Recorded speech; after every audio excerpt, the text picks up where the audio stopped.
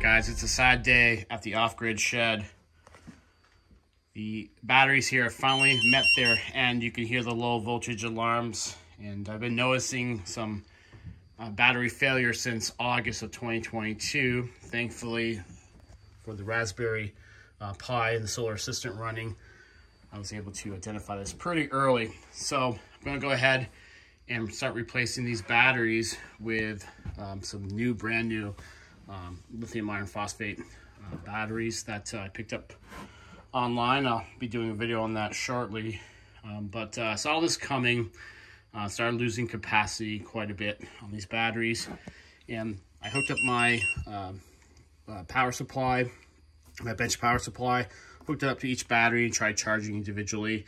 And the voltage would go from like 24.5 up to like 26 in like 15 seconds. So I knew there's not much left.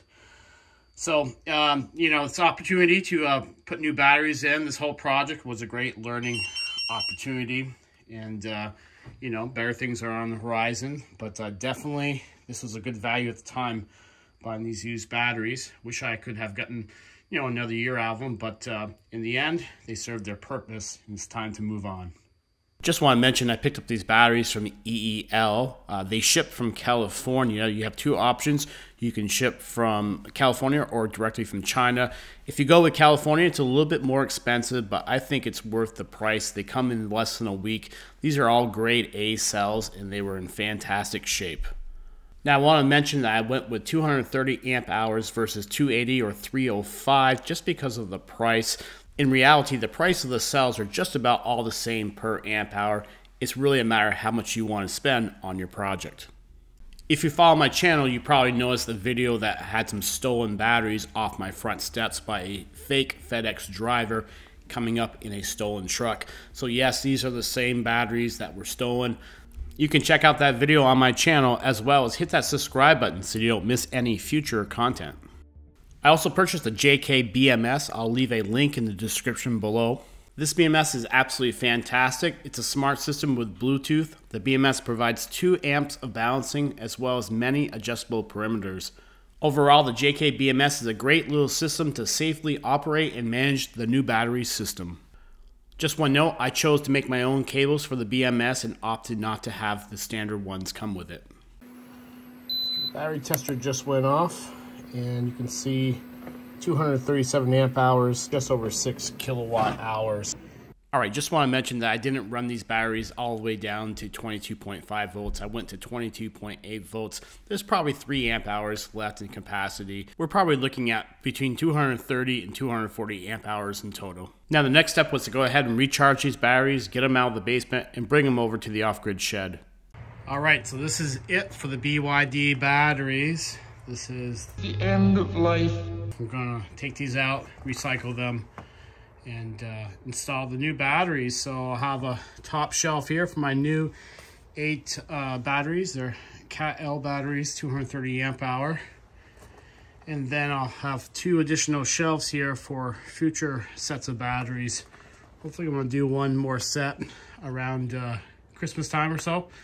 And then this spring I'll have another set down there.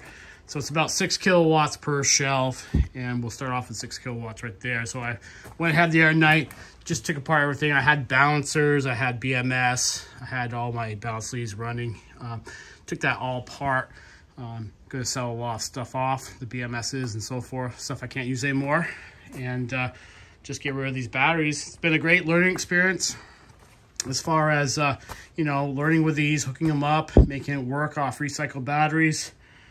But they sort of just lost their life towards the end of summer, and it was time to upgrade, install new batteries. So I'm pretty excited about that. You know, I have a good system here. If you look back there, the off-grid system, it's nice, you know. And now having brand new batteries for that system, it's just gonna be great. So I'm gonna take these out, and we'll hook up the new batteries. You know what? I probably need to tape these terminals because they're gonna hit here. And you can short out the whole battery because they're going to touch and connect here. So let me put some tape on all of this here. How easy that is. Wow.